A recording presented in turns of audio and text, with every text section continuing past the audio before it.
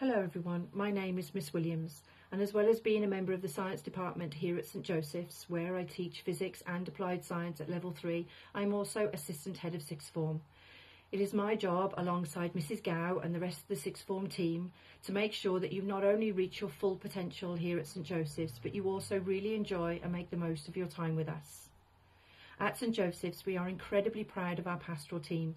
We believe this is a real strength of our sixth form. At St Joseph's, our pastoral team are dedicated to ensuring that our students receive the very best standard of care, support and advice during their time with us. Studying level 3 subjects will throw a good deal of challenge your way, but we will be there to support you every step of the way.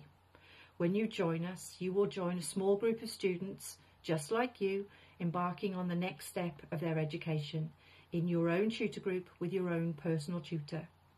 Our sixth form personal tutors are carefully chosen for their expertise and experience in teaching A-level or BTEC subjects and in further education, so that they are a real asset to you when applying to universities or apprenticeships when that time comes.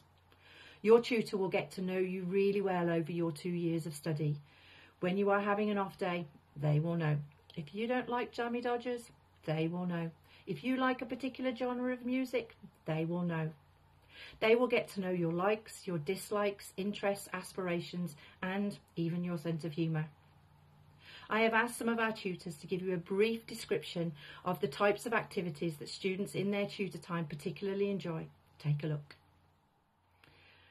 Throughout the year, we really look forward to the fantastic sixth form events that our sixth form students organise, such as our many fundraising events, our senior citizens party, and of course our annual prom, to name a few.